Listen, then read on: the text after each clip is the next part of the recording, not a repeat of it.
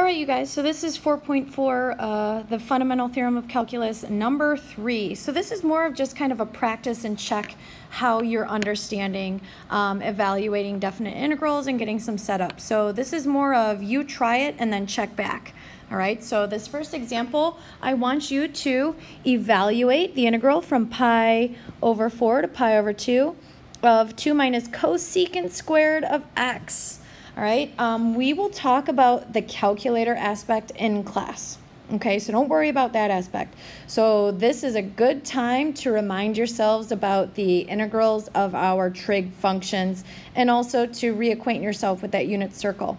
So go ahead, give it a try, and then we'll come back and check. Okay, so did you get pi over 2 minus 1 as your final answer? Well, let's see how we did. So integrating 2, we get 2x. Integrating cosecant squared, it's negative cotangent, all right?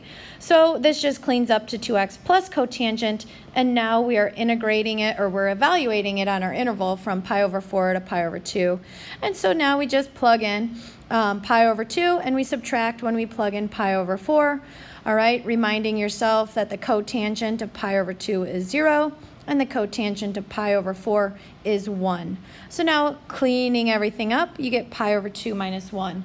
If you have questions on any of the algebra, let me know. Example 2 now says find the area of the region bounded by y equals 1 plus the cube root of x, when x equals 0, x equals 8, and y equals 0. So the first thing I want you to do is try to graph this region and shade the region in which you are trying to find the area for.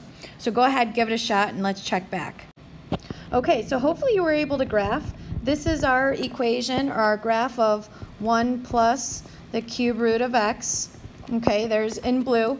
We're going from x equals 0 to x equals 8.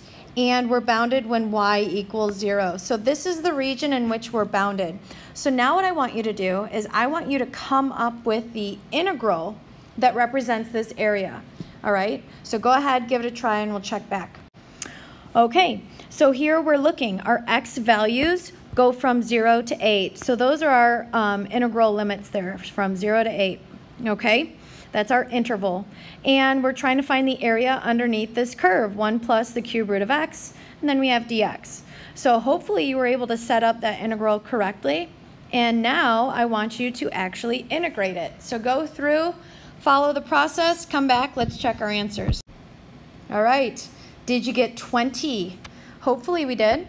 Integrating 1, we get x. Integrating the cube root of x, we get 3/4 x to the 4/3, and now we're evaluating this from 0 to 8. So when we plug everything in, double check the algebra here, all right, and cleaning everything up, you should get 20, all right?